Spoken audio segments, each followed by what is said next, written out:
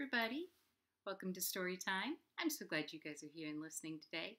My name is Evelyn, and I hope you guys brought your hands so that we can get our rhythm going. Ready? Here we go.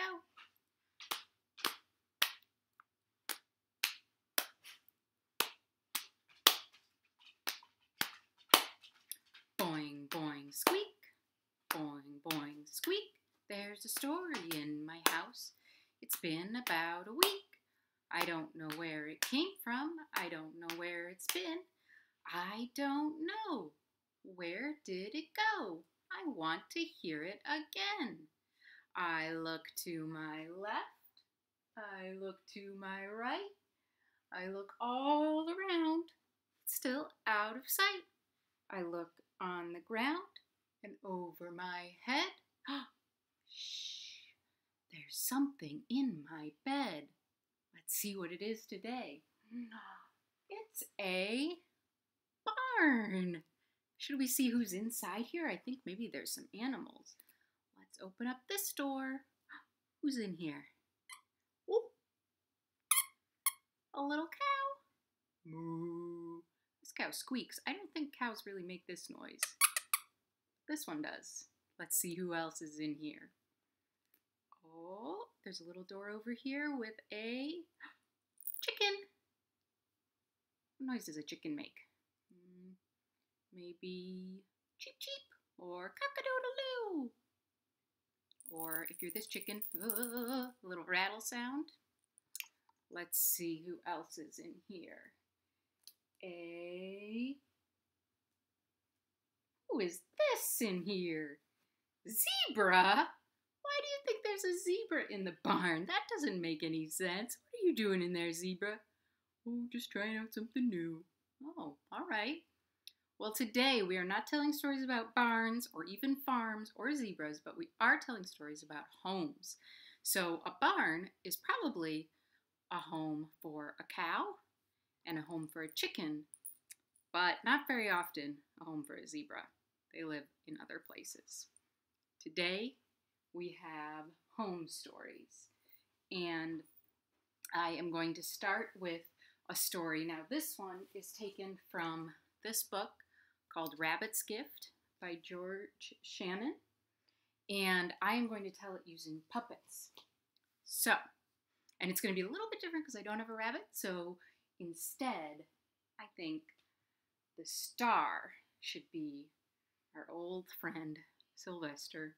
Hi, Sylvester. Oh, hello. Are you ready to be the star of a story? Oh, yeah. I've been practicing all night and all day. Okay, well, it's okay, even if you mess up, that's okay. Oh, okay.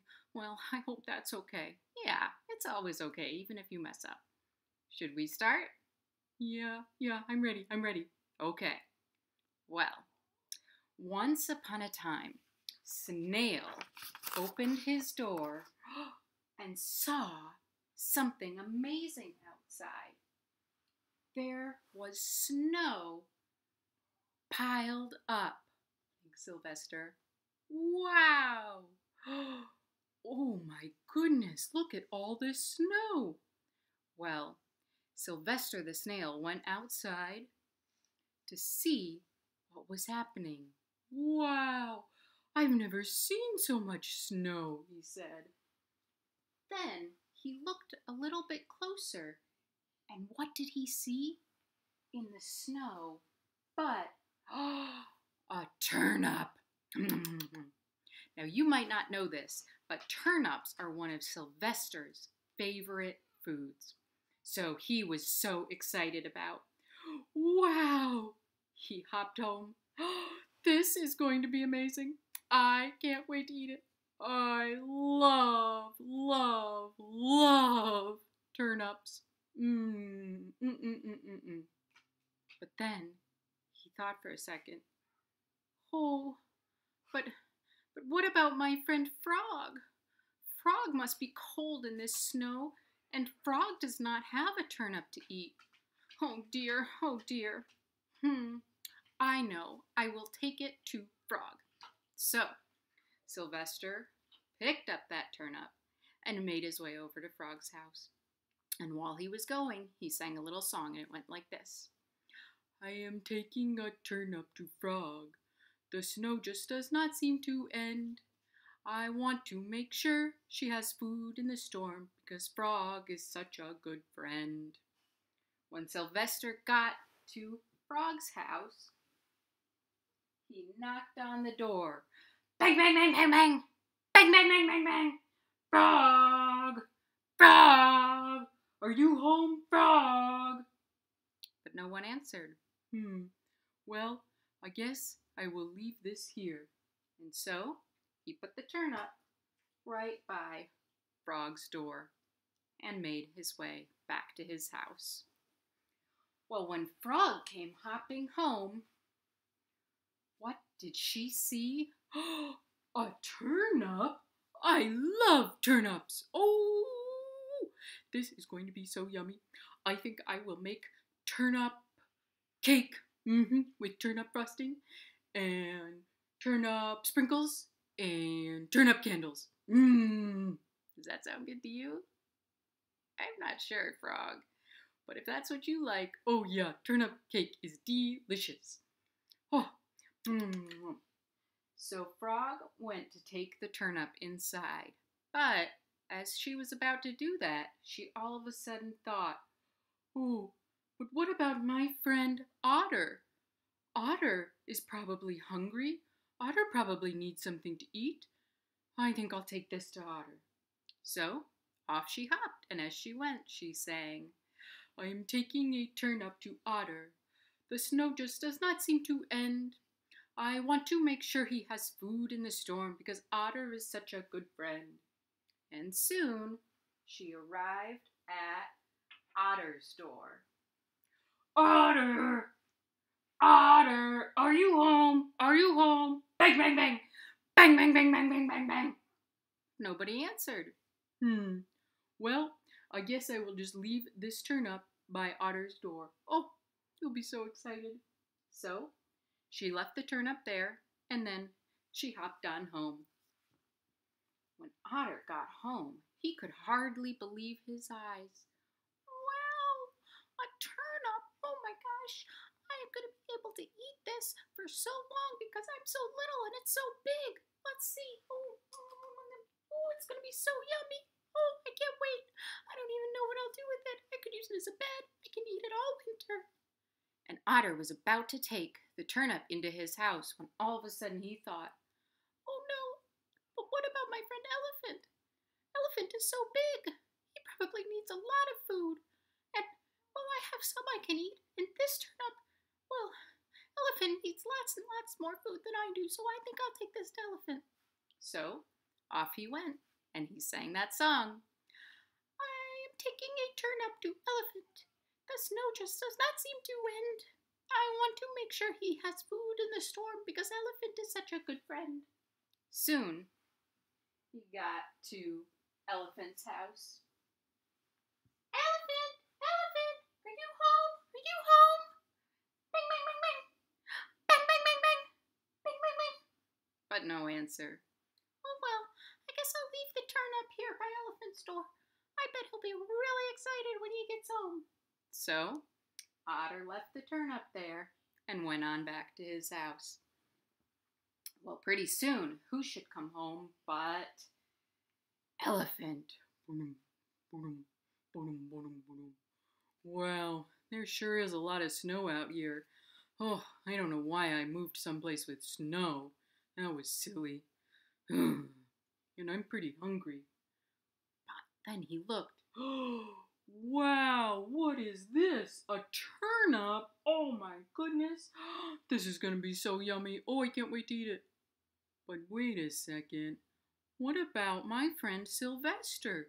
Sylvester loves turnips. I think they might be his favorite food. I should take this back to Sylvester's house. So, he carried it back. I am taking a turnip to Snail. The snow just does not want to end. I want to make sure he has food in the storm, 'cause Sylvester is such a good friend. When he got to Sylvester's house, he knocked on the door. Bang, bang, bang, bang, bang, bang, bang, bang, bang, bang. Sylvester, are you home? Are you home? Hello, hello, are you there? Well, guess what? Sylvester was home. Sylvester came to the door. Hello? Oh, hi, Sylvester. It's me, Elephant. I brought you a turnip. Wow, oh my goodness, come in, come in. So, Elephant brought the turnip into Sylvester's house. Sylvester decided to make delicious turnip soup, and he invited all of his friends, Elephant and Frog and Otter. They all ate that turnip together in some tasty soup, and Frog even got to make a tiny bit of turnip cake out of it for dessert. And together they sang a new song. Let's all have a turnip party. The snow just does not seem to end. We want to make sure we share this food in the end, 'cause we are all such good friends. The end. Sylvester, you did very well. Oh, thank you. Thank you very much. All right. Good listening, you guys. Can you show me your hands? Open, shut them. Open, shut them. Lay them in your lap, lap, lap. Open, shut them. Open, shut them. Give a little clap, clap, clap. Creep them, slowly creep them right up to your chin, chin, chin. Open up your little mouth, ah, but do not let them in. Shake them, shake, shake, shake them just like this. Roll them, roll them, blow a little kiss. Mwah! Good job. Our next story is this book. It's called Quill Soup, a Stone Soup Story. It's by Alan Durant and illustrated by Dale Blankenar. This is a new book, and I just think the illustrations are so beautiful.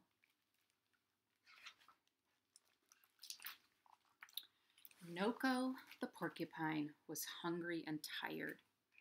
He'd been traveling through the valley of 1,000 hills, and he hadn't eaten for days. He saw a small village ahead, and his spirits lifted. Food and shelter at last, he thought. Meanwhile, in the village, the animals caught sight of Noko. There's a stranger coming, squeaked Monkey. Quick, run to your homes, shouted Meerkat. Noko trudged into the village. It was silent and empty. Hello, friends, he called, but there was no reply. These are all the different homes.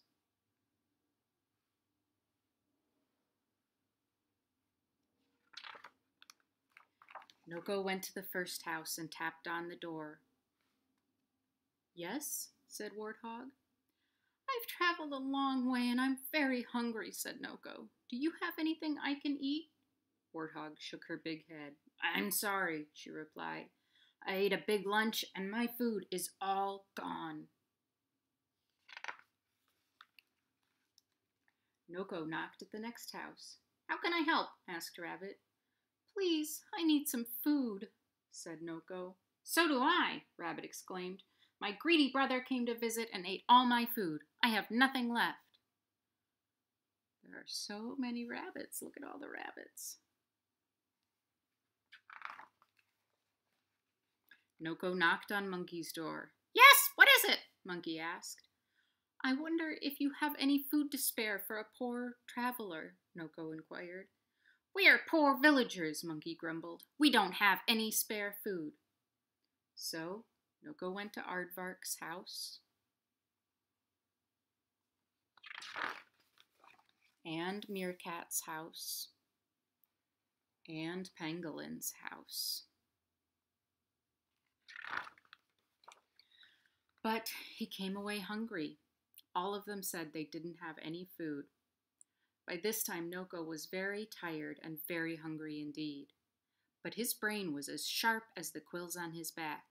He could see from the villagers' sleek coats and rounded bellies that they were lying. He knew they had food. How was he going to get some? He sat and thought, and after a while he came up with a plan. I wonder if I might have a little fire and a large pot of water, he asked the villagers. Of course, they replied. They couldn't refuse him that. Noko put the pot on the fire so the water could boil. It seems I shall have to make my own food, he sighed. I will make quill soup. He plucked 3 quills from his back and dropped them into the big pot.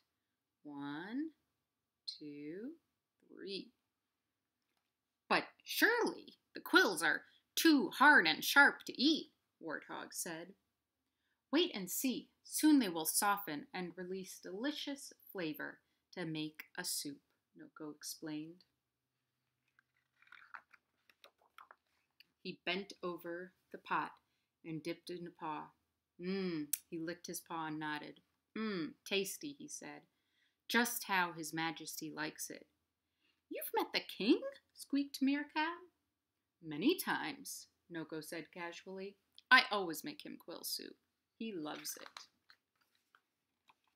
Noko tasted the soup again. If only I had some carrots, he said ruefully. Rabbit's ears shot up. He wanted to taste this quill soup that was fit for a king. I think my greedy brother may have left a carrot or 2, he blurted out. He hopped home to fetch them. Noko added the carrots to the water and tasted the soup again. Lovely, he announced. Of course, the king likes mealies in his quill soup. I've got mealies, squeaked Meerkat. She ran away to find them. I don't know what mealies are. I'll have to look that up. Each time Noko tasted the soup, there was something that needed to be added. Beans, peas, potatoes, spinach. And then the things appeared within moments, as if by magic. Now, Noko's soup was thick and rich. Once again, he tasted it. Perfect, he declared, unless I don't suppose anyone has a few worms. Pangolin did. Would you like to eat worm soup? I wouldn't. Noko told the villagers to fetch their bowls. There's plenty of soup to share, he said. And share they did. They drank bowl after bowl of the delicious soup in the firelight until the big pot was empty. Noko sat back, looked up at the stars, and yawned. I wonder if you might have a hole where I could sleep, he said. A hole, cried Monkey.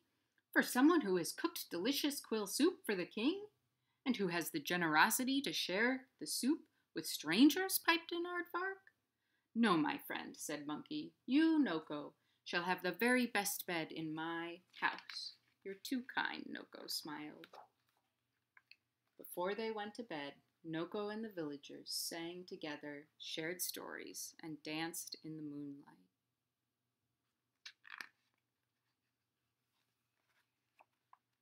Later on, with a full tummy and a happy heart, Noko the traveler went to sleep at last. Good night.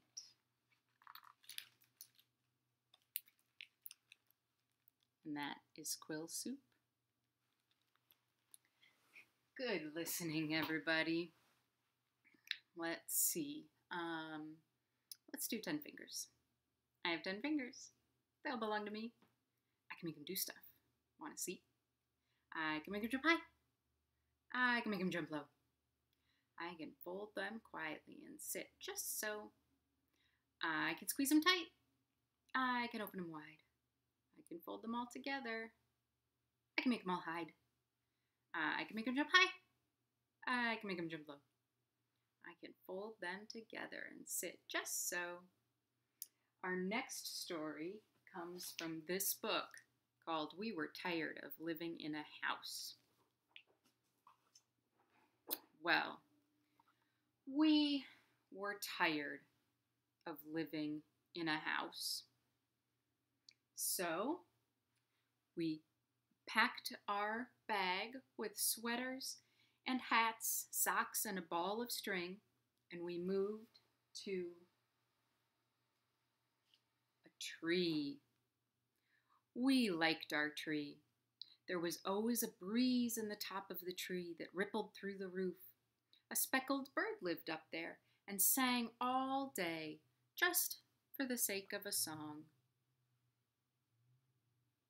And in the autumn, the roof turned scarlet and gold. And we liked our tree until we fell out. Oh no. So we packed up our bags with sweaters and hats, socks, and a ball of string, and we moved to the pond. We liked the pond. We built a raft and floated about. Fish darted down below among the reeds and the lily pads. Dragonflies landed on the posts, and a frog sang with us on summer nights until blub, blub, blub, blub, blub, we sank. So we packed up our bag with sweaters and hats and a frog who was a particular friend. And we moved to a cave. Oh, we liked our cave. We slept on beds of cool green moss. We explored and found blueberries in the woods and dipped our feet in water from the brook. We roasted walnuts over a fire, and we hunted for treasure when we weren't busy. Look at this treasure we found. We liked our cave until the owners came home. Can you tell who the owners were? 3 bears! Yikes! Ooh!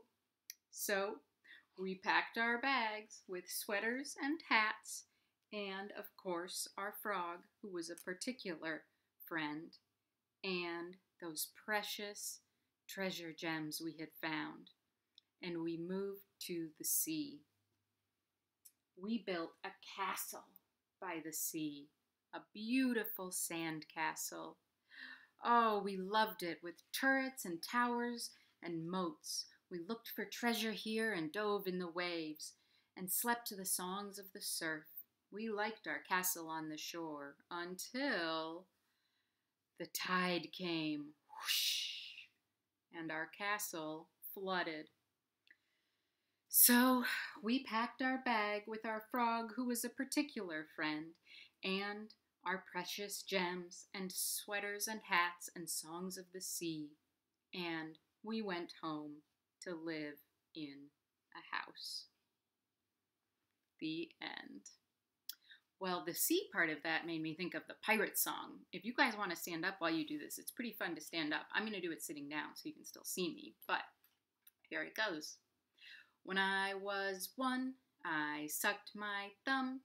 On the day I went to sea, I jumped on board a pirate's ship, and the captain said to me, "Oh, you go this way, that way, forwards, backwards, over the deep blue sea." When I was 2, I tapped my... No, that's not right. When I was 2, I tied my shoe on the day I went to sea. I hopped on board a pirate's ship, and the captain said to me, "Oh, you go this way, that way, forwards, backwards, over the deep blue sea." When I was 3, I tapped my knee on the day I went to sea. I hopped on board a pirate's ship, and the captain said to me, "Oh, you go this way, that way, forwards, backwards, over the deep blue sea." When I was 4, I shut the door on the day I went to sea. I hopped on board a pirate's ship, and the captain said to me, "Oh, you go this way, that way, forwards, backwards, over the deep blue sea." When I was 5, I jumped and jived On the day I went to sea, I hopped on board a pirate's ship, and the captain said to me, "Oh, you go this way, that way, forwards, backwards, over the deep blue sea." All right, now we are at that point where if you are standing up, you can sit back down until you hear the magic words, "Knees up," and then you can pop up and dance. There was a chicken from France who didn't know how to dance. The only thing that he could do was knees up, Mother Brown. Oh, knees up, Mother Brown. Knees up, Mother Brown. Knees up, never let the breeze up. Knees up, Mother Brown. Sit back down. Frog took a turn up along while she sang a little song. The only other thing that she could do was knees up, Mother Brown. Oh, knees up, Mother Brown. Knees up, Mother Brown. Knees up, never let the breeze up. Knees up, Mother Brown. Sit back down. Robot would just like to say, thanks for listening to stories today. The only other thing that it can do is knees up, Mother Brown. Oh, knees up, Mother Brown. Beep, boop, boop, boop. Knees up, Mother Brown. Beep, beep. Knees up, never let the breeze up. Knees up, Mother Brown. Faster. Knees up, Mother Brown. Knees up, Mother Brown. Knees up, never let the breeze up. Knees up, Mother Brown. Woo! Good job. Wiggle, wiggle fingers right up to the sky. Wiggle, wiggle fingers. Wave them all goodbye. Thank you so much for listening to stories today. You can like and subscribe to keep up with all of what the library is doing here, and we'll see you next time. Bye-bye.